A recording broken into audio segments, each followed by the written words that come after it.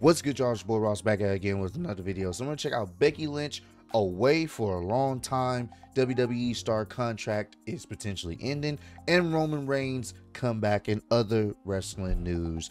I did see that recently Becky Lynch had her last match with Liv Morgan on Monday Night Raw, and apparently from what sources are saying, she hasn't as of yet renewed her contract with WWE. I do think she will renew her contract. What I do think potentially happened is she, obviously was supposed to lose to Rhea Ripley at this year's WrestleMania, which she did, and then I think she was going to take a break.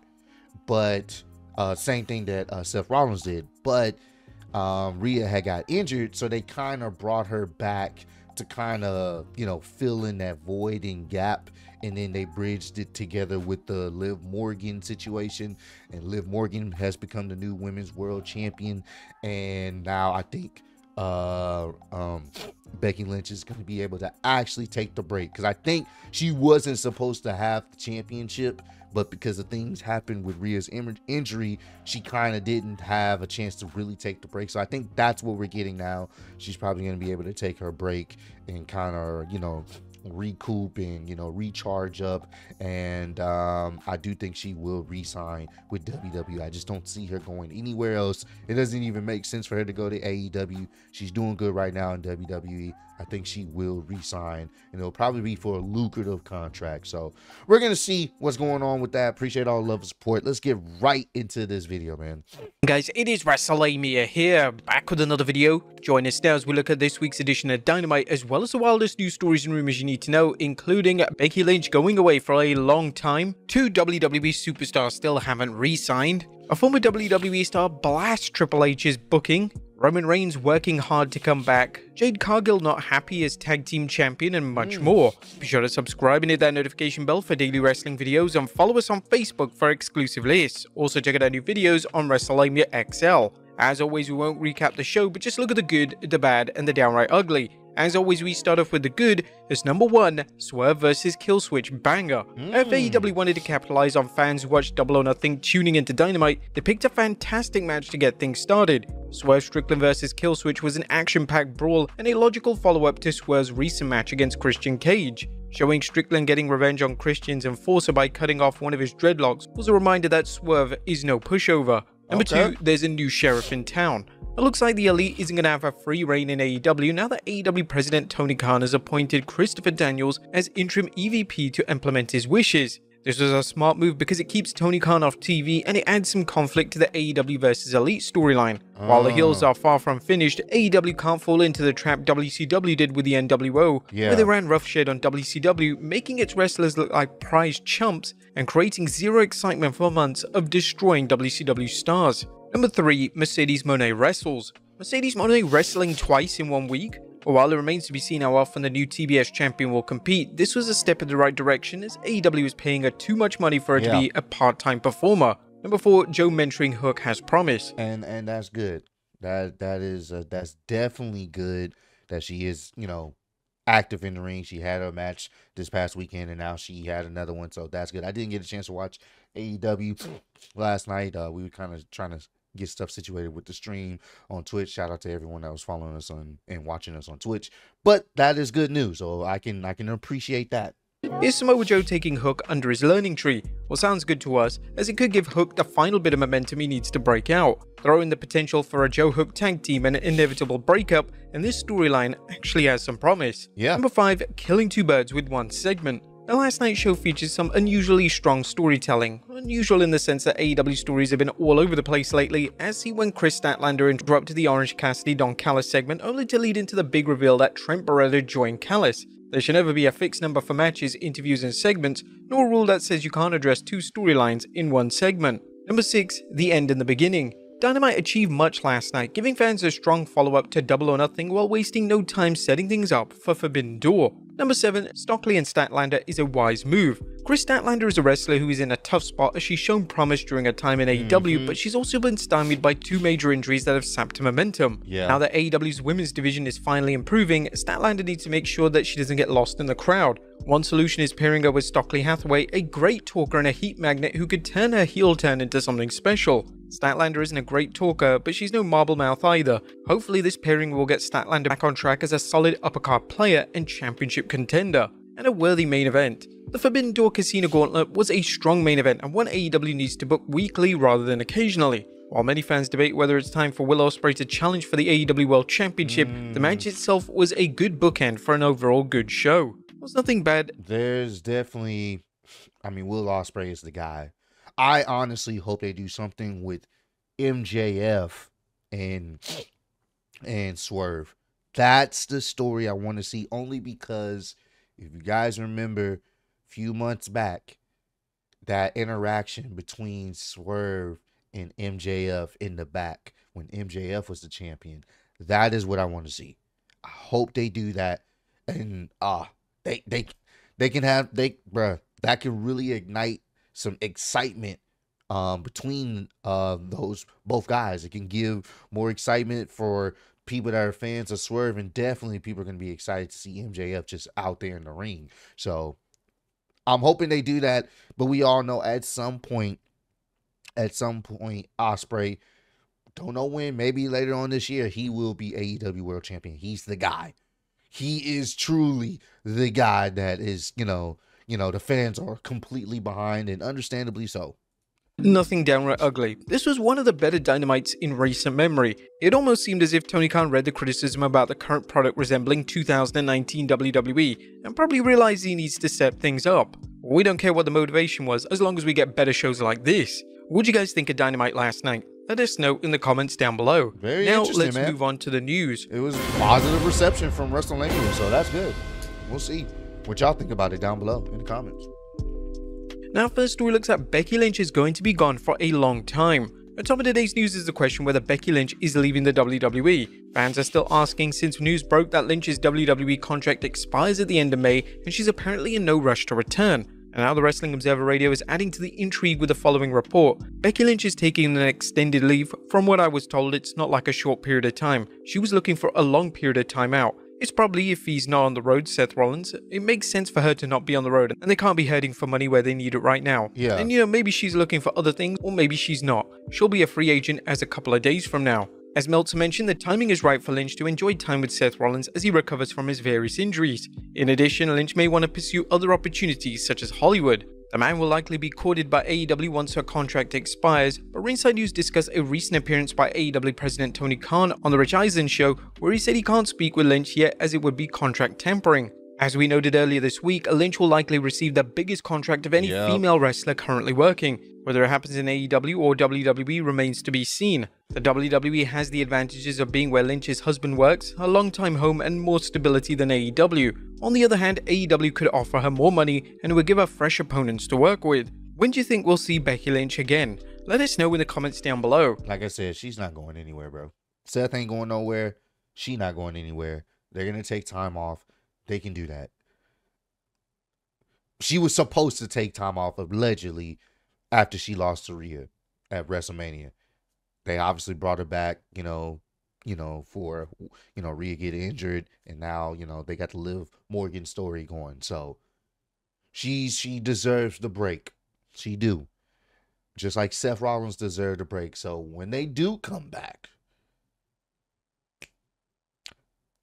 it's gonna be monumental. So hey, Becky, get her break. She deserves it. Rest up with her husband.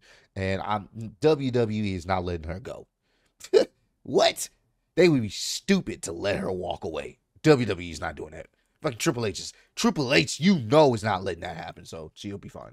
Next up, 2 WWE superstars still haven't re-signed. Becky Lynch isn't the only WWE female superstar whose contract is set to expire. Fightful Select reports veteran grappler Natalya hasn't signed a new deal. Meltzer weighed in during an episode of Wrestling Observer Radio saying, yeah, she hasn't signed a new deal. I don't know if that's anything to be alarmed over or anything like that, but that is the situation. While Natalya is no longer a main event player, her skills and veteran status make her an asset whether she competes in singles matches or tag team competition. If she chooses to do so, she would have no problem finding work outside the WWE. That'd be crazy if she doesn't resign.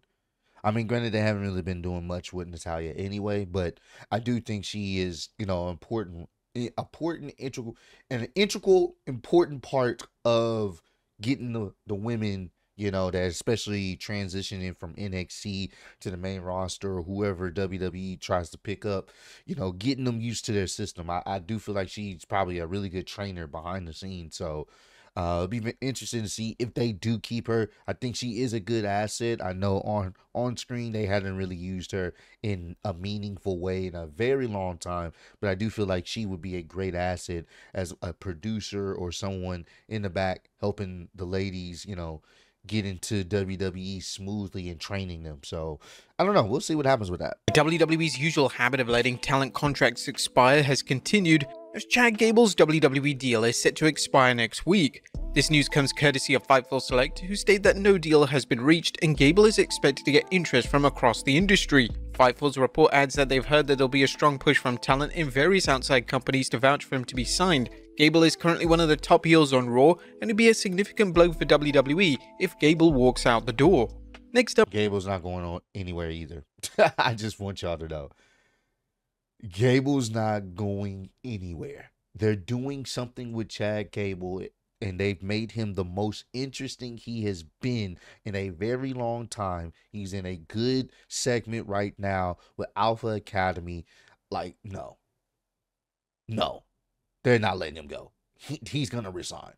And they're going to continue to keep pushing him. Hell, at one point, I could possibly see this guy maybe being Intercontinental Champion as a heel. They've been teasing him aligning with the Creed brothers. It's going to happen. They're not letting this guy go. There's no way you let this guy go. Adam Cole, AEW World Champion. There's interesting rumors from Fightful Select that AEW were considering putting the AEW World Heavyweight Championship on Adam Cole. The Patreon site recently reported there were plans for MJF and Adam Cole to wrestle in late 2023, and Adam Cole was considered for a possible title victory. However, Cole's injury set off a chain of events that are still felt today. Cole's injury sidelined AEW's original plans for the Cole vs MJF program, which reportedly would have led to an earlier reveal of the Devil's identity. Next up, a former WWE star I don't know. Because it was basically a double turn. If you was to do that, it would have to be obviously people that MJF has crossed and done wrong, aligning themselves with Adam Cole. It would work. It would work. It would get Adam Cole the most heel heat because he turned on MJF. And it would make sense because MJF, he's paying for his sins. I think it could have worked. And I think if they would have went that route, I don't think people would have tripped. Having Adam Cole as the AEW World Champion for a while, and now you have MJF trying to get his revenge, going through all the obstacles, I think that would have worked. Triple H's booking. Much like the former WWE superstar Ryback, the baddest woman on the planet never seems at a loss for words when complaining about the WWE. A new excerpt from her latest memoir, My Fight, shows Rousey's frustrations with the WWE and apparently Triple H's booking. Listen, I told you I'd be here until SummerSlam, I said, and I'm a woman of my word, but I'm done after this. All I wanted when I got into this business was to tag with Shayna, have her turn on me, then put her over before I leave. We have until SummerSlam to make that happen. After that, I'm done being associated with this minimum effort, lazy ass shit show. I could feel my lip quivering as I was so worked up, it took everything I had to hold back tears. He shook his head like someone who silently shared my frustration. Rousey also shared an exchange she had with Triple H that seemed to cast him in a favorable light. Okay, I get it, he said. I get it. I nodded, indicating I said my piece, and I moved to leave when he stretched out his hand. I thought to shake mine. Instead, he leaned in, gently touching my arm. He dipped his head, looking up at me. His tone shifted from authority figure to friend. But how are you? He said sincerely. I burst into tears, not just crying, but bawling. I'm so tired, I said. I'm so tired that I feel like it's changing my personality. I'm so much more anxious, stressed, negative, like butter scraped over too much bread. Ronda Rousey's time in the WWE was apparently miserable, at least judging from Rousey's comments in her book and interviews promoting her book. What do you guys think of Rousey's take on WWE's booking? Do you think she was right criticizing Triple H? Let us know in the comments down below. Hey man, look, it didn't work out, but you can tell Triple H cared. And granted, we don't know how much of that involved Vince. or whatnot, how much of that, Vince had control over what we saw on television. Obviously, Triple H had some control, but Vince still may have had a little bit more power, obviously. But you can tell he cared and he understood, So, I mean, it's just one of those type of things. Triple H is giving the vibes, especially as of late, as someone that cares about what the wrestlers are going through. I mean, he didn't have to ask how you doing, you know. He cared. So, it's unfortunate things happen the way they did with Ronda Rousey. I once again, I do think she had a tough time understanding the business at hand. She may have been a bona fide star, but I just feel like she didn't really truly understand how the business worked, especially on the aspect of the fans turning on her. It's part of wrestling, but hey, it is what it is. You move, both parties separated, move their separate ways, and that's all you can do, and just keep moving forward. Next up, Roman Reigns working hard to come back. But when will Roman Reigns return to WWE? The universe has been asking for Reigns ever since Solo Sikoa assumed control of the bloodline. Reigns, who was last seen at WrestleMania 40 when he dropped the WWE Undisputed Championship to Cody Rhodes, recently appeared in a training video uploaded by bodybuilder extraordinaire Kai Green. Green posted the following message with the clips of Roman in the gym training. Rise up, keep pushing, keep dreaming, and never let self-doubt or fear stop you. This is your journey. The pursuit of greatness is within grasp. All you have to do is go out there and earn it. Huge shout out to Roman Reigns for tagging me in on this training session. Does this mean that Roman is getting ready to return to the ring? It could be, but it also could be a sign of how devoted Roman is to training, whether it's for Hollywood or WWE. But speaking on his Hollywood venture, the filming for Good Fortune is about wrapping up. So could this mean that we see Reigns make an early return? Let us know in the comments down below. Hey bro, whenever he comes back, it's up. I just want y'all to know, whenever Roman Reigns makes his return, it's up. That's it. That's all I have to say is it's up. It's going to be that pop from the crowd is going to be monumental. I can't wait. Can't wait.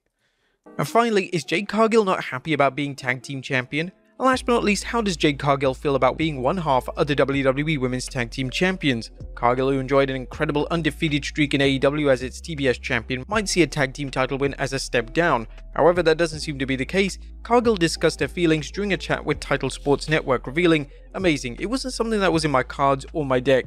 Came out the blue. But teaming with the EST, we're unstoppable. Who's gonna beat us?" Well, let's really think about it right now. No one.